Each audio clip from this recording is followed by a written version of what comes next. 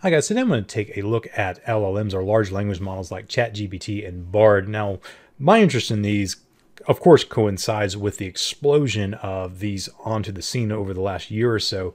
With something like ChatGPT, you are able to get very nuanced and contextually driven responses to questions, and it gives you some pretty good information. Now, of course, it's not always accurate information, so you kind of have to make sure you check whatever it's giving you, but at the same time, its ability to kind of extract from a question what your intent is and then be able to display an answer that is very nuanced in its approach and its details is something that seems like magic.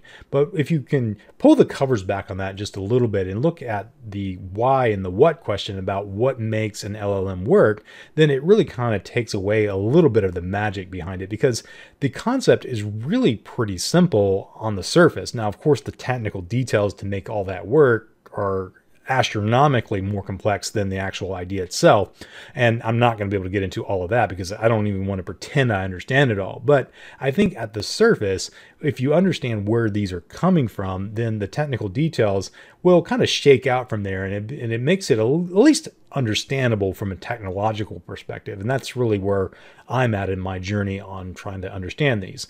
Now, with all of that, I also want to be able to play with these as well. And to do that, you can actually run an LLM on your local desktop. Of course, it's not going to be nearly as sophisticated as ChatGPT or Bard, but you can still download one and use it in your local computer. It doesn't even have to be a really powerful computer to actually make these work. So I'm going to show you how to do that too, just so that you can kind of get an experience of where these things kind of came from. Let's just go and look at the what and the why, and then we'll just show you how you can run these in a local context and then compare that to something like ChatGPT, just so you can see kind of how the inputs and outputs vary depending on what model you're using, depending on the sophistication of the model.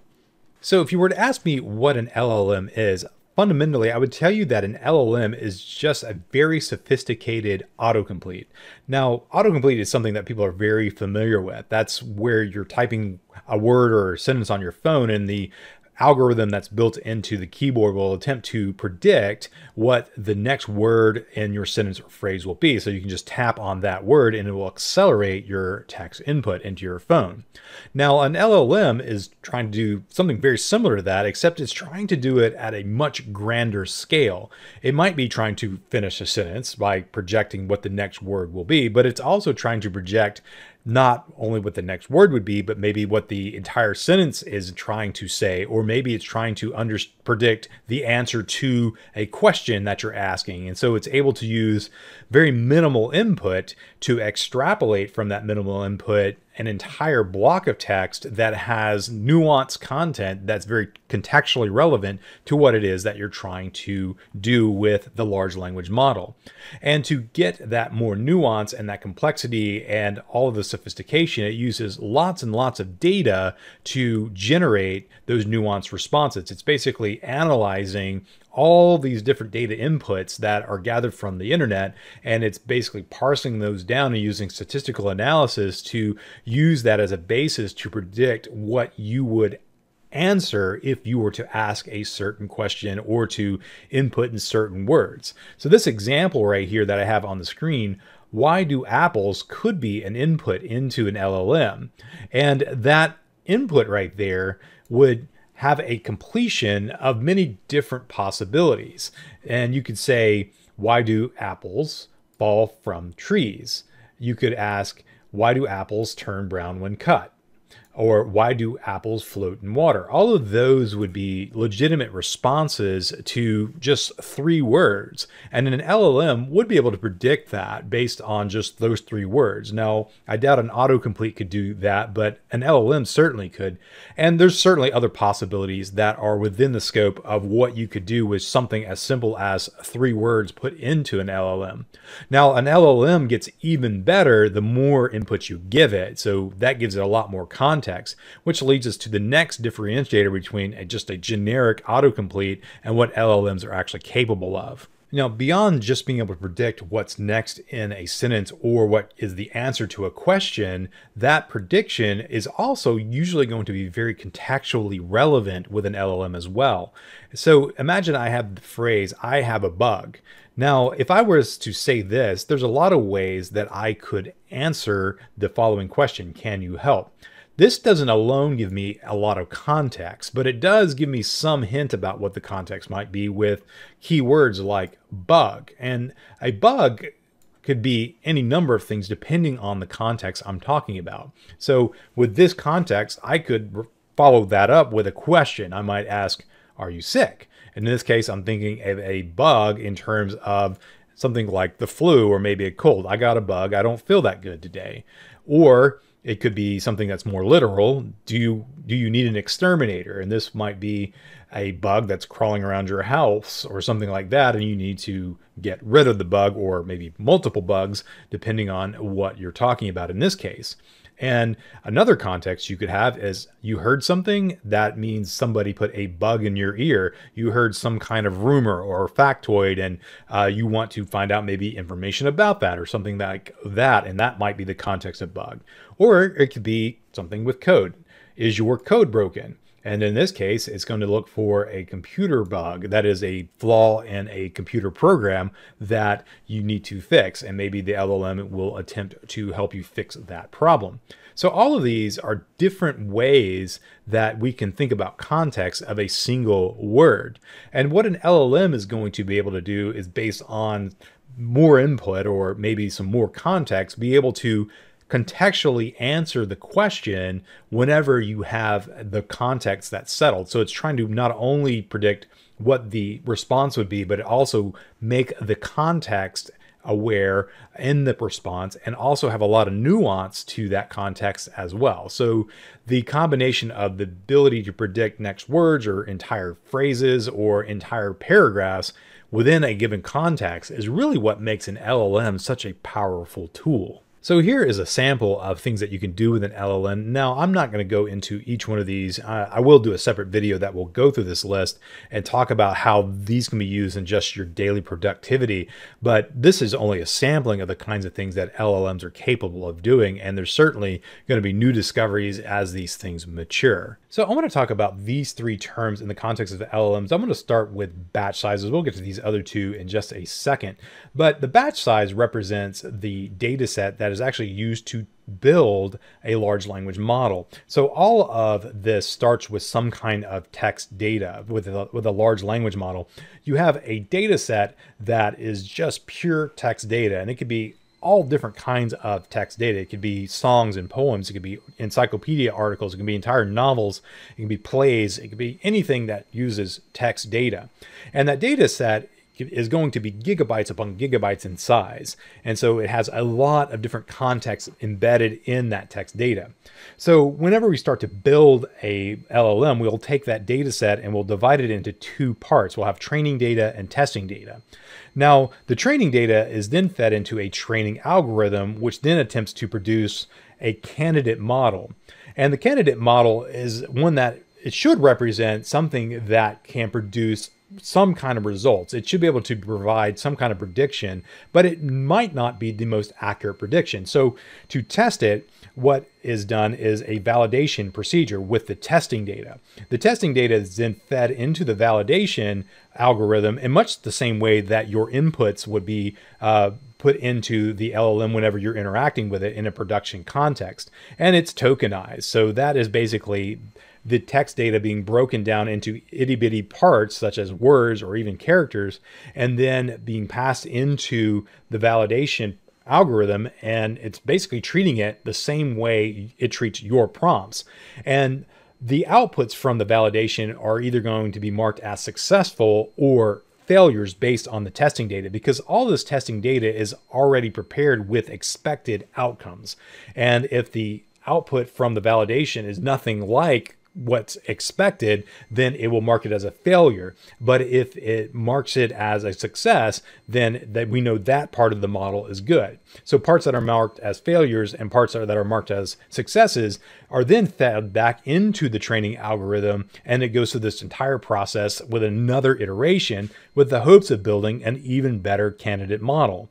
And it will repeat this process over a period of time, either for a given time box or until we're satisfied with a given model, till finally we get some kind of output model. And then that output model is the one that we have in terms of our production-oriented environments that we can interact with as humans at the keyboard. So the part of this validation process that is marking things as successes and failures is where parameters comes in. And the parameters are used to tweak the inputs and outputs that are coming into what we call a neural network. And that's going to look something like what I'm about to show you on the next slide. So this represents a neural network, and this is ultimately what a model is. It's a neural network that has all of these different nodes, and these are called layers by virtue that we have this input layer, then we have these hidden layers, then we have this output layer. Now, these input layers represent the input that comes into the model, and that, of course, would be the training data, the test data, and then ultimately the prompts that you're putting into the model. And then you have these hidden layers, and these hidden layers represent statistical calculations that are performed on the data. Now, a neural network doesn't understand text data, so all that text data is converted into numerical data, and it's going to perform some kind of statistical analysis at each one of these hidden layers until it gets to an output layer, and then the output layer will then have something that is statistically relevant. Now, as part of the training, we're expecting some kind of output. And so we're looking for something that is statistically relevant in the output layer that is pretty much baked into the testing data. And so that's attempting to look for something that is already known. And so that will allow us to flag something as either a success or a failure based on what we put into the model. And where it fails, it's going to flag it. Where it succeeds, it's going to flag it. And that's where it's going to adjust the parameters. And so what the parameters are basically values that are used to tweak the inputs and outputs from each one of these layers right here. And so it will change the value ever so slightly to have a different input or a different output. And then that will impact everything downstream of the particular layer that we're adjusting for. And that is what parameters do inside of the model. And with each adjustment of those parameters, we are hoping that we get something that's going to be more in line with our expected outcomes in our training. And the closer we get to those expected outcomes, the more accurate the model becomes and the more accurate the predictions it makes become. So you can see how parameters impact the accuracy of a model. So if you want to have a model that has a lot of different contexts and within those contexts has a high degree of nuance, you need to have a model that has tons and tons of parameters associated with it. And that's what this particular chart is representing. It's showing models by their parameters. So the parameters themselves are represented on this y-axis, and the models are across the bottom down here. So the first models that we saw were like GPT-1 and GPT-Neo and GPT-2. These came out around 2017, 2018, and these would have millions of parameters in them. But over time, the number of parameters has grown exponentially as we've gotten to things like GPT-4. We started with billions of parameters right here, and then we're talking tens of billions around here, and then we finally break into like the hundreds of billions with like GPT-3, and then we're talking about trillions of parameters with like GPT-4. And so there's been an exponential increase in the number of parameters over time.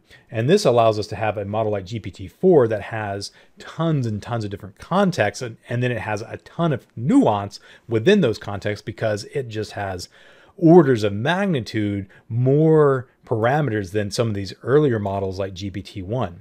Now, the trade-off with having a ton of parameters is that you need a ton of compute to not only train the model, but also to run the model. And so to run GPT-4, OpenAI has to have a data center worth of servers that cost hundreds of thousands of dollars a day just to operate the model. It's not even talking about the number of machines needed to train that model. To even train something like GPT-1 or GPT-2, you could do that on a commodity computer, but it would take days, maybe even weeks to accomplish just for something that has a few billion parameters in it. Now you can run some of these models on a commodity computer in your home, and I'm going to show you how to do that in just a minute. But beyond some of these models like right here, to run some of these models down here, there's just really no practical way that you can run these in your home. You really need data center size compute clusters to operate these models, and that's why you need APIs to interact with these models. But I'm going to show you how you can run some of these right here, just so you can get familiar with some of these more early iterations of models and how they work, and so you can have a better appreciation for some of these later models on this end of the spectrum, like GPT-4 or GPT-3 or 3.5. So if you want to play with these locally, you can install this application called GPT-4All, and this is the GitHub repo. It's open source, so you can download and compile the code if you so choose. But it also is installable with pre-built binaries. So you can come over here to releases and download the latest builds under assets right here. You can get GPT-4All for Linux, Windows, or Mac. If you want to get the more production-oriented, context, you can go to their website, gpt4all.io, and you can download this for Windows, Mac, or Linux. And you can see this is some screenshots, and it will allow you to interact with these particular models. Now, the other cool thing that this app does, and it's more of an advanced feature, is it enables you to kind of productize a model if you want to, and you have the ability to call APIs that are built into this app as well to interact with the model using your own code. But the UI allows you to play with them, and that's what I'm going to show you here. So once you've downloaded and installed the particular package for your platform, and it's got instructions on how to do that, you can get one of these models through the UI. And so here's a list of the models that it supports. And of course, each one of these models are going to have a different number of parameters. They were trained on different data. And so they're going to have varying degrees of success depending on what you're trying to do with it. Now, of course, I haven't played with all of these and exhaustively tried to produce results by testing these apples to apples, so I really can't tell you which one of these is so-called best or worst. And really, it's not a matter of best or worst, it's which one of these is going to work best for the application that you're going to use it for. And so that's really what you're looking for. But if you want to just go by pure numbers, this one looks like it's doing pretty well right now, this Noah's Puffins model. And you can see that all these different benchmarks indicate that it's got some fairly high scores for these different things that it's looking for. But in any case, to use this application, install it, and then you can launch it on your local desktop, which I'm going to do right now. And this particular application is going to pop open this dialog right here that will ask you to download a model once you open it up for the first time. And so it's going to recommend a few different models, and you can even use ChatGPT 4 and ChatGPT 3.5 if you have an API. It's not going to download that model, of course, but it'll interact with those APIs if you want to test certain features with this application against those models. But if you want to run these locally, you can just download one. So you have these available right here that's recommending, but then it also has a number of other models right here. And then you have a download path that you can set. I'm going to download this one, and it will take a minute to download depending on your context. And it will show you some stats about it. So this one has a size of about 6.8 gigabytes. It requires about 16 gigs of RAM. So you need at least some RAM in your machine, and it has 13 billion parameters. So I'm going to let this download, and then I'll come back when it's finished, and we'll just interact with it to see how it works. So the text on this app is a little bit hard to read. I already closed the window that allowed me to install models, but this one allows you to basically interact with it by typing something down here. But before you do that, I would recommend setting this to use your GPU if you have one on your machine, if it's supported. So you can run it on the CPU, which will work fine for a lot of use cases. But if you want to make things run faster, run them on your GPU, because it's able to run models much more quickly using your GPU. So I'm going to use my RTX 3060 on this particular box here.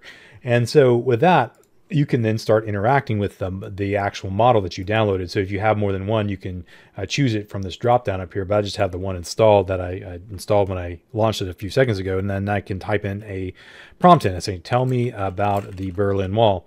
And this will probably generate some kind of context about the Berlin Wall.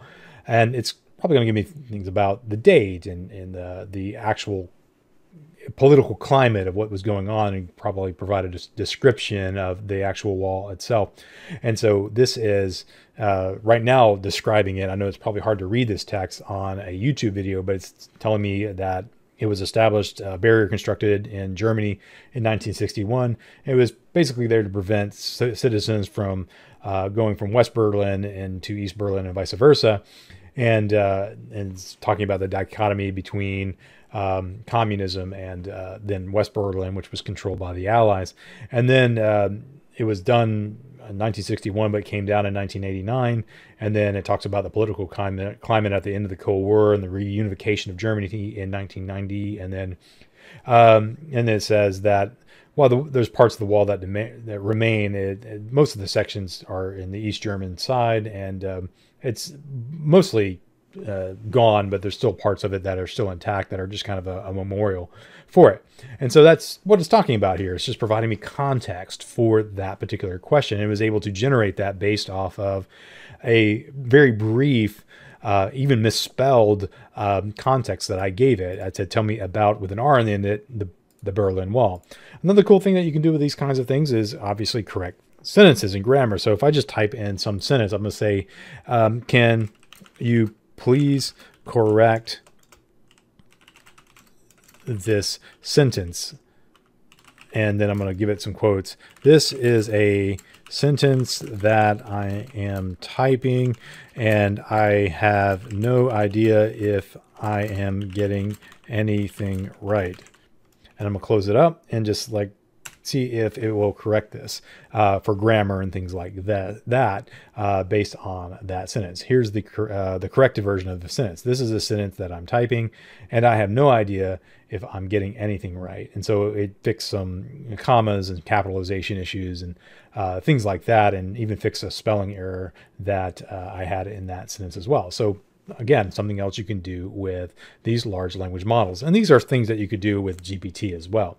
But you can see that even with this smaller model that's around 16 billion parameters, orders of magnitude smaller than what you would get with GPT, it's able to do some things that ChatGPT 4 and 3.5 are able to do at the same time. So something to play with. And this has some advanced features that I'm not going to get into, but you can also use this with your own documents if you wanted to.